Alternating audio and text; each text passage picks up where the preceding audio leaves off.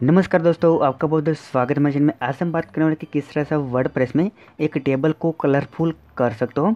तो देखिए यहाँ पे सबसे पहले आपको दिखाई देगा एक टेबल। तो देखिए यहाँ पे आपको टेबल दिखाई देगा। इस टेबल को वर्डप्रेस में अगर आपको कलरफुल करना है, यानी कि अगर आप इसे एक कलर में कलरफुल करना चाहते हो तो बिल्कुल आसान है। लेकिन यहाँ पे आपको अलग अलग रो को अलग अलग कलर असाइन करना है तो ये बिल्कुल मुश्किल है। और यहाँ पे मैंने गूगल पे बहुत सारा सर्च किया, इसके बाद यहाँ पे मैं वीडियो बना रहा हूँ कि किस तरह से आप मैन्युअली विदाउट एनी प्लगइन आप किस तरह से वर्डप्रेस में किसी भी टेबल को ब्यूटीफुल कलरफुल बना सकते हो। तो ये सब कुछ जानने के लिए वीडियो देखते रहिए।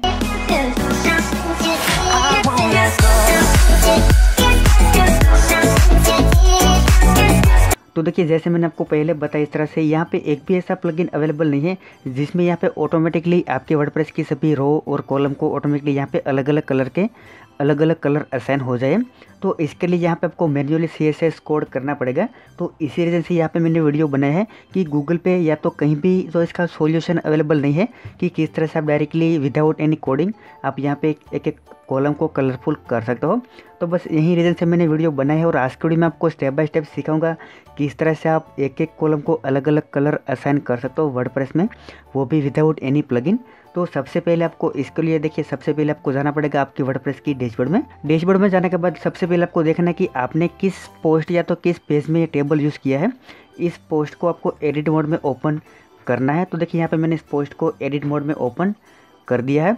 तो जैसे आप पोस्ट को एडिट मोड में ओपन करते हो तो देखिए सबसे पहले मैंने आपको पहले बताया इस तरह से यहाँ पे ये पॉसिबल है, लेकिन यहाँ पे प्लगइन की मदद से पॉसिबल नहीं है, या तो आप इसे लॉजिकली नहीं कर सकते। तो इसके लिए सबसे पहले आपको देखिए एक एक कॉलम को और एक एक रो को आपको यहाँ पे आईडी या तो क्लास असाइन करना पड़ेगा, यानी कि सभी रो आपको यहाँ पे दिखाई देगी। देखिए सबसे पहली, दूसरी, तीसरी, तो ये सभी कॉलम को आप अलग अलग कलर असाइन करना चाहते हो तो इसके लिए यहाँ पे आपको यूज़ करना पड़ेगा क्लास या तो आईडी। जैसे कि देखिए यहाँ पे मैं ये रो को अलग कलर असाइन करना चाहता हूँ तो इसके लिए यहाँ पे मुझे यूज़ करना पड़ेगा आईडी इक्वल टू, और यहाँ पे हम इसका नाम रख देंगे R1 और इसके बाद इसे यहाँ पे हम कन्वर्ट कर देंगे।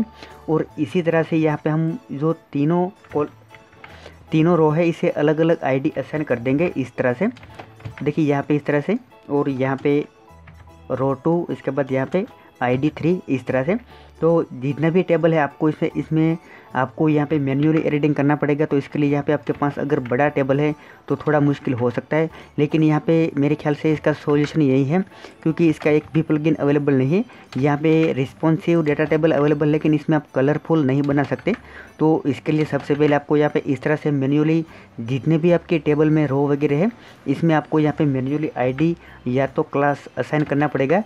इसकी मदद से आसानी से आप यहाँ पे किसी भी टेबल को कलरफुल बना सकते हो। तो यहाँ पे आप सबसे पहले देख लीजिए, यहाँ पे मैं सभी जितनी भी टेबल की यहाँ पे रो है इसको यहाँ पे मैं एक यूनिक आईडी असाइन कर रहा हूँ, और इसी तरह से यहाँ पे हम इस रो को यहाँ पे हम कलर असाइन करेंगे। तो सबसे पहले आपको एक एक रो को यहाँ पे अलग अलग यूनिक आईडी असाइन करनी है। तो सबसे पहले आप देख लीजिए, और यहाँ पे मैं बन सके तो इस कोड को मैं डिस्क्रिप्शन में आपको दूंगा, वहाँ जाके आप आसानी से कॉपी पेस्ट करके अच्छी तरह से जान सकते हो कि एक्चुअली आपको किस तरह से इस टेबल को कलरफुल बनाना है। तो देखिए ये मेरे ख्याल से आपके लिए बहुत ही अच्छा रहेगा अगर आप यहाँ पे आपकी वर्डप्रेस की वेबसाइट में बार बार टेबल यूज़ करते हो और यहाँ पे आपके डेटा को टेबल में रिप्रेजेंट करते हो, तो आपके लिए बहुत ही अच्छा रह सकता है। और मेरे ख्याल से अभी तक गूगल में इसका सॉल्यूशन नहीं है, सॉल्यूशन है लेकिन यहाँ पे जो आपकी कॉमन HTML वेबसाइट है इसमें आप कर सकते हो। यहाँ पे मैं आपको वर्डप्रेस में सिखा रहा हूँ, वो भी विदाउट एनी प्लगइन, तो आपके लिए यहाँ पे बहुत ही अच्छा रह सकता है। इसके बाद आपको सभी टेबल की रो को एक बार ID असाइन करने के बाद ID 1 2 3, और इसके बाद आपको इस आपकी पोस्ट या तो पेज को एक बार आपको अपडेट करना है। तो आपका काम यहाँ पे हो चुका है। इसके बाद यहाँ पे आपको ID असाइन करने के बाद एक बार पेज को रिफ्रेश करोगे तो आपके पेज में किसी भी प्रकार की इफेक्ट नहीं आएगी। इसके लिए आपको यहाँ पे जो आपका यूनिक यानी कि आपका कस्टमाइज CSS कोड आपको ऐड करना पड़ेगा। तो आपको पहले से पता होगा कि अगर आप वर्डप्रेस की किसी भी थीम में आपका खुद का CSS कोड ऐड करना चाहते हो तो सबसे पहले आपको जाना पड़ेगा अपीयरेंस, इसके बाद एडिटर पे आपको क्लिक करना है। तो वहाँ पे आपको एक ऑप्शन मिलता है कि आप अपना खुद का CSS कोड ऐड कर सकते हो। तो देखिए यहाँ पे एडिटर मोड ओपन हो चुका है। यहाँ पे डायरेक्टली आप ये CSS फाइल में कोड ऐड कर सकते हो, लेकिन अभी भी आपको डिफिकल्टी हो रही है कि यहाँ पे आप style.css फाइल में किसी भी प्रकार एडिटिंग नहीं करना चाहते, तो डायरेक्टली आप कस्टमाइज मोड ओपन कर लीजिए। वहाँ पे भी आपको एक ऑप्शन मिलता है, वहाँ पे डायरेक्टली आप CSS कोड ऐड कर सकते हो। तो आपको यहाँ पे किसी भी प्रकार का टेंशन लेने की ज़रूरत नहीं है। डायरेक्टली आप आपकी वर्डप्रेस की वेबसाइट में 2 तरीके से आपके टेबल को कलरफुल कर सकते हो। तो यहाँ पे हम यूज़ करने वाले इजी मेथड को, यानी कि आपको यहाँ पे किसी भी प्रकार की डिफ़िकल्टी नहीं होगी और डायरेक्टली आप अपनी वर्डप्रेस की वेबसाइट में आपका कस्टम CSS कोड ऐड कर सकते हो। तो यहाँ पे आपको मेरे ख्याल से दूसरी मेथड चूज़ करनी चाहिए, वो है कस्टमाइजेशन की मदद से। तो कस्टमाइजेशन में जाके बाद आपको किसी भी थीम आप यूज़ करते हो, आपको यहाँ पे एडिशनल CSS का ऑप्शन मिलेगा। इसमें जाके आपको यहाँ पे आपका CSS कोड पेस्ट करना है, या तो यहाँ पे मैं आपको डिस्क्रिप्शन में दूंगा, इसे यहाँ पे आपको कॉपी पेस्ट करना है तो आपका काम हो जाएगा। इसके बाद आपको यहाँ पे याद रखना है कि रिसेंटली आपने जो टेबल में आपने आईडी असाइन की थी, इस आईडी ने आपको क्या क्या नाम रखे थे। तो अगर आपको पता होगा कि CSS का कोड किस तरह से करते हैं, तो सबसे पहले अगर आप यहाँ पे CSS में क्लास यूज़ करते हो तो आपको डॉट आएगा। अगर आप यहाँ पे आईडी यूज़ करते हो तो यहाँ पे हैश की साइन आएगी इस तरह से। तो सबसे पहला है R1, इसके बाद आपको यहाँ पे करली ब्रैकेट और एंटर। इसी तरह से आपको तीनों आईडी को यहाँ पे कॉपी पेस्ट करके रख देना है अलग अलग फॉर्मेट में, इस तरह से R2 और तीसरी R3। तो यहाँ पे आपका काम हो जाएगा। इसके बाद R2 और यहाँ पे R3, तो हमारे पास तीनों आईडी आ चुके हैं। इसके बाद सिंपली आपको कुछ भी नहीं करना है, यहाँ पे आपको लिखना है, देखिए बैकग्राउंड कलर लिखना है इस तरह से बैकग्राउंड, और आपको यहाँ पे आपके अलग अलग कलर आपको इसमें लिखना है। तो सबसे पहले आप सभी जितने भी आपकी आईडी इसमें आप इस तरह से बैकग्राउंड पास कर दीजिए। इसके बाद यहाँ पे जैसे कि फॉर एग्जांपल यहाँ पे मैं पहली जो रो है, यानी कि यहाँ पे अब आपको जाना है फिर से आपके टेबल में, और आपको यहाँ पे देखना है कि आप यहाँ पे जो आपकी नंबर की जो यहाँ पे कॉलम है, इसको आप कैसा कलर असाइन करना चाहते हो। तो आपको यहाँ पे एज्यूम करना है, जैसे कि हम देखिए इस कॉलम को रेड कलर असाइन करना चाहते हो, तो सबसे पहले आपको यहाँ पे लिखना है रेड इस तरह से। इसके बाद यहाँ पे कमांड वाली जो कॉलम है, इसे यहाँ पे हम असाइन करना चाहते हैं ग्रीन कलर, तो आपको यहाँ पे लिखना है ग्रीन कलर इस तरह से ग्रीन।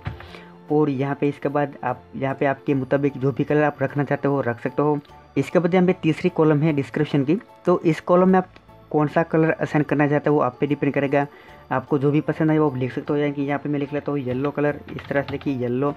तो यहाँ पे हमारा हो गया, इस पे सबसे पहली कॉलम में आएगा रेड, इसके बाद दूसरी कॉलम में आएगा ग्रीन, और इसके बाद तीसरी कॉलम में आएगा येलो। इसके बाद आपको पब्लिश बटन पर क्लिक करना है, तो आपका काम सक्सेसफुल हो जाएगा। इसके बाद आप इस एडिटर को एक बार रिमूव कर दीजिए, यानी कि क्लोज कर दीजिए। अब यहाँ पे हमारा काम हो चुका है। इसके बाद एक बार आपको आपकी वर्डप्रेस की पोस्ट को रिफ्रेश करना है, तो आपका काम यहाँ पे हो जाएगा। तो यहाँ पे फाइनली हम इस पोस्ट को एक बार रिफ्रेश कर दें, तो आपको यहाँ पे आसानी से समझ में आ जाएगा कि किस तरह से ये वर्क करता है। तो अब यहाँ पे आप देख सकते हैं हमारा टेबल सक्सेसफुली कलरफुल हो चुका है। लेकिन अभी भी आपको यहाँ पे एक प्रॉब्लम आ रहा होगा कि देखिए इसमें आपको सभी कलर में आपकी टेबल का जो यहाँ पे फॉन्ट, यानी कि आपने जितना भी आपका कंटेंट है, इसका कलर यहाँ पे अभी भी ब्लैक है। तो मेरे ख्याल से आपको इसे अच्छी तरह से डिस्प्ले कराने के लिए आपको यहाँ पे इसका कलर वाइट कर देना है। लेकिन आपको वाइट करना है 2 ही कॉलम का, यानी कि नंबर और कमांड की। तो इसके लिए सबसे पहले आपको जाना है यहाँ पे आपके कस्टमाइजेशन मोड में, जहाँ पे अपना आपका खुद का CSS कोड ऐड किया है। वहाँ जाके आपको जो आपका आपने एडिशनल CSS ऐड किया था, वहाँ जाके